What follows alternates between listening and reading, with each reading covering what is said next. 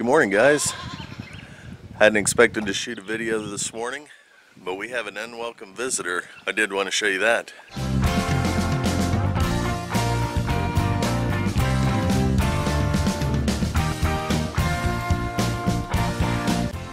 This is one of our chicken shelters.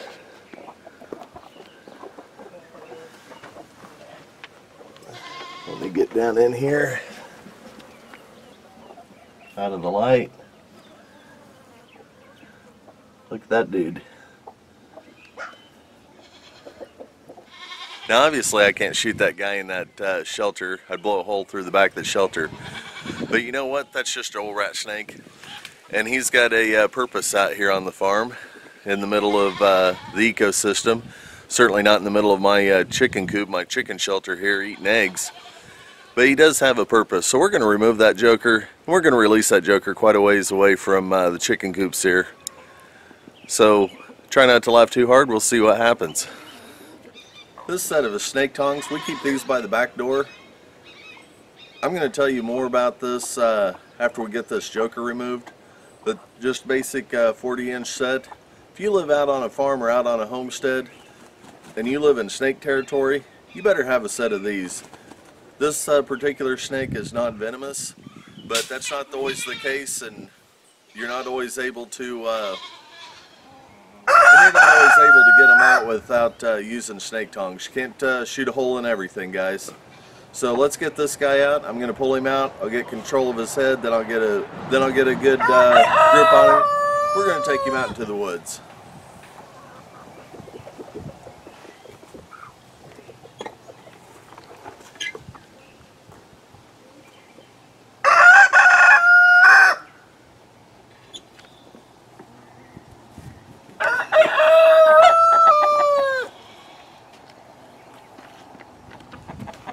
You can see why I use the 40-inch, because this snake, even at this length, he's not going to come back and be able to get me.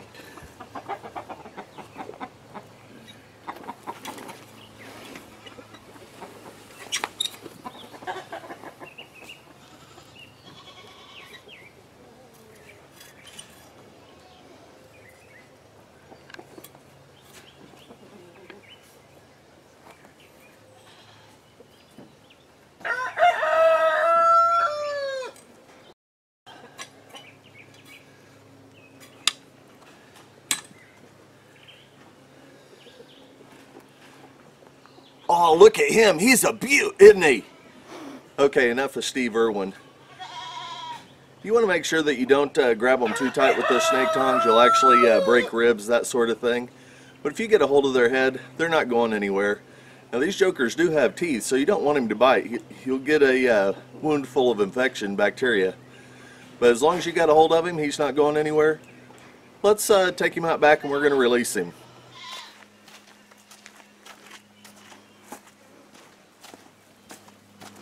Before we released him, I wanted to show you a pattern and also see how I've got a hold of this guy. I'm not hurting him at all, but he's not going anywhere. Just show you what the bottom side looks like. Again, what the top side looks like. This is a non-venomous. You know, they, like I said, they have a good use in ecology, good use in the ecosystem here, but just not in my hen house.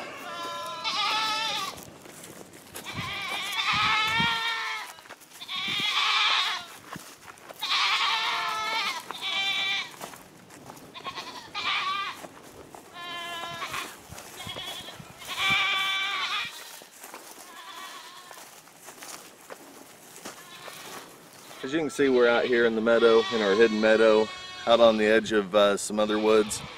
Let's release this guy. I'm sure he's tired of the human interaction right now.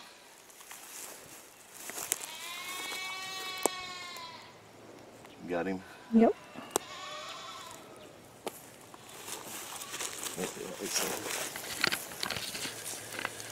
And there he goes.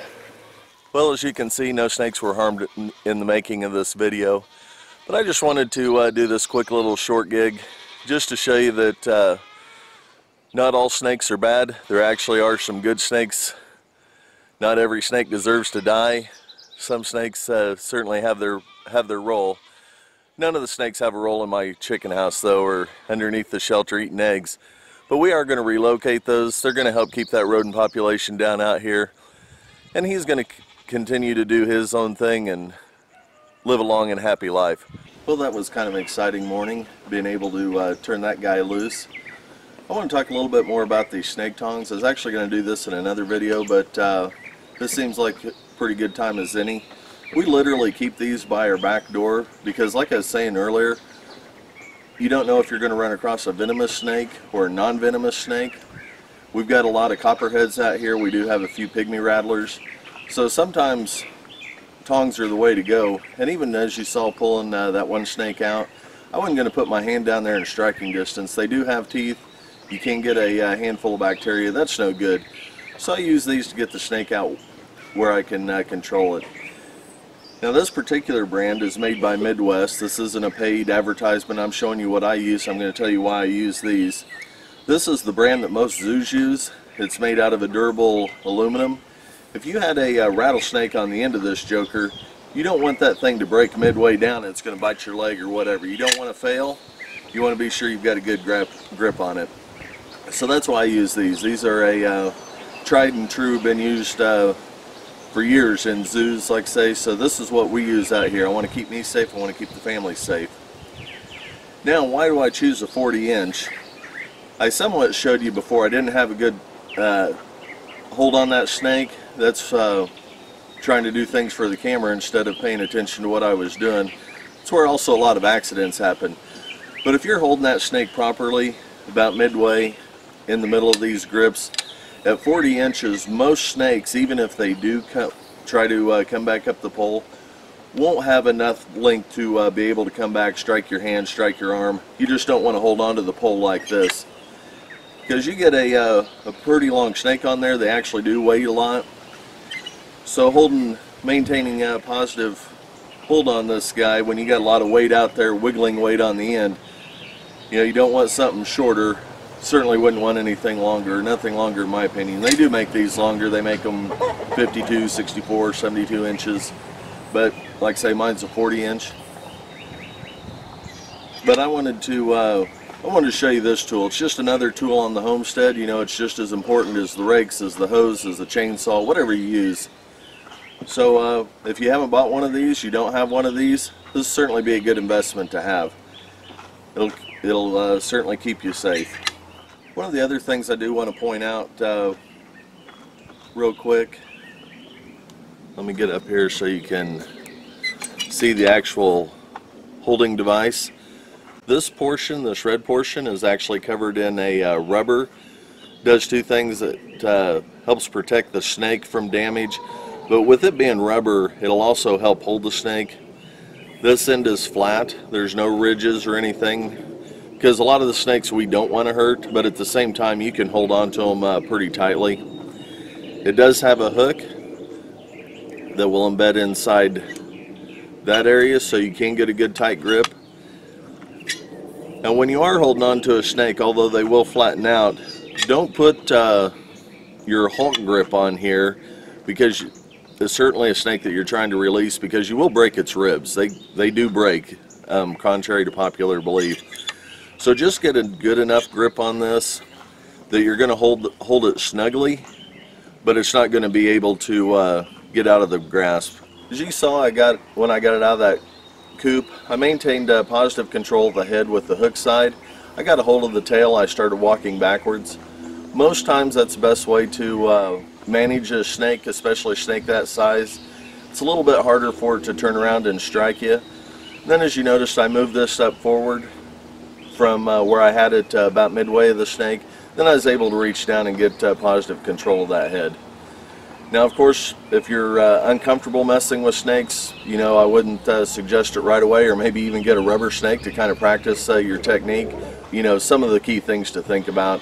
Use your, be smart about it when you're handling a snake, just like all wild animals. You know, they can bite, they can cause damage, especially a venomous one. But I just want to let you know that not all snakes are venomous, not all snakes are bad. And again, this is a super tool to have in your arsenal, in your tool shed, or like I say, our back. It's literally on the hand railing at our back door, so we know exactly where it's at. But it's great to use one of these things to get snakes out of your egg boxes, nest boxes, or where it's not safe for you to just reach in and grab with your hand. So anyway, with all that being said, this is just a short little video. Hadn't expected to make one today, but when opportunity arises, you take advantage of it. Certainly appreciate you guys, and until next time, we'll see you next video.